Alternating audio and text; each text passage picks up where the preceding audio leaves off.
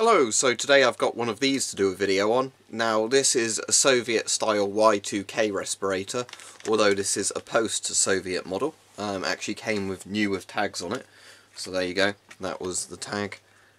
Doesn't mean anything to me obviously because I don't speak Russian, but I'd assume looking at the bottom bit, block post.ru either means Soviet block post, like new products or postal orders, not sure. There's the bit on the back, or it has the Y2K bit.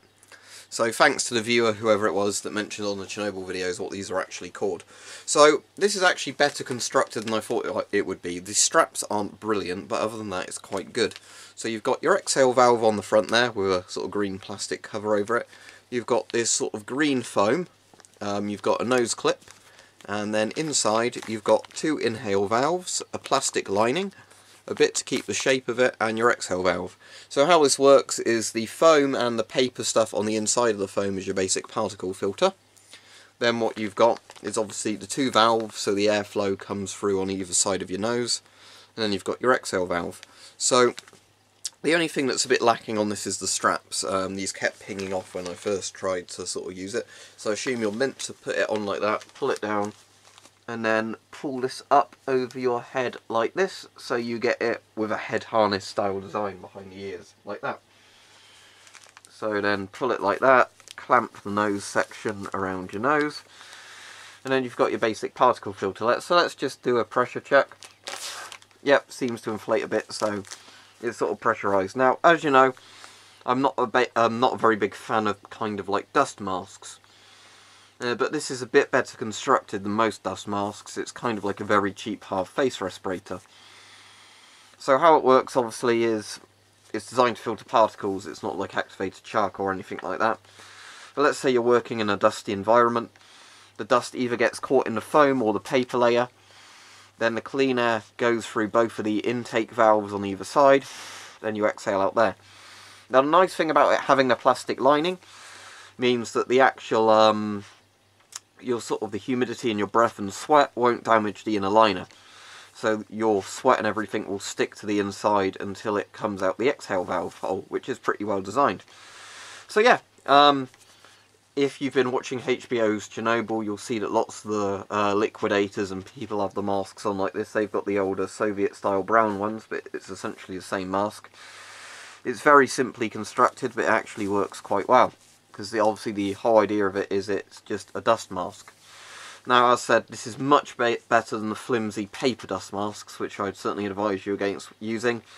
But in quality, it's not as good as like a silicone 3M half-face mask. So, if you're buying one of these for practical use, I don't know how practical this would be. You know, I'd probably definitely advise a 3M half-face mask or a Chinese copy of a 3M mask over this. However, this isn't bad. I'd certainly feel a lot more confident wearing one of these than one of the sort of very basic paper dust masks, because as I said, it does seem to pressurise.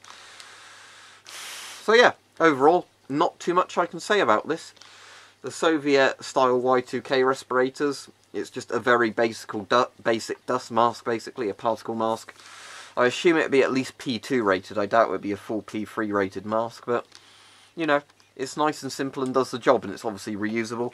So I said the only downsides to it really is the strap system, because the strap system is basically just two buckles with a bit of elastic on either side of it. But obviously how it's meant to work is you put the mask on, then pull the bottom strap backwards, keep the top strap there, and then obviously make sure the nose clamp is sort of tight against the top of your nose. Make sure your chin's in this bit, and there you go. So as you can see, not loads more I can say about this. This would be good if you were trying to do some sort of Chernobyl liquidator look or something like that, or I guess Russian industry kind of use, Soviet industry use. But as I said, it's for what it is, it's practical, but I can't keep going on about it because there's not much to say. I can't do an aerosol test or anything like that with it because, as I said, it doesn't block vapour. You'd still be able to smell odours through it. If I get the banana oil out, I'd be able to smell that, no problem, but I'll just show that. Yeah, I can smell that instantly because, as I said, this doesn't block vapour, it doesn't have activated charcoal, and it's a dust mask. But if I was in a dusty environment, it would work absolutely fine for that, I imagine, because it does seem to keep a good face seal, unlike the little paper builder's masks. And, you know, you could wash this, I guess, and reuse it quite a few times before the foam and everything eventually breaks. But, yeah, not a bad design at all. Obviously, the cost of buying one of these from Russia with postage and everything else ends up being just over £10. Around £10 or a bit more. So for that price, obviously, yeah, I'd say get a Chinese 3M style copy mask if you wanted to get a proper mask, or one of those sort of cyclist foam half face masks for particulate use. But if you wanted it as a collector's piece, you know, a Soviet style or Soviet designed, even if this is the post-Soviet model dust mask, yeah, for that it's pretty good, and I'd certainly recommend it for that.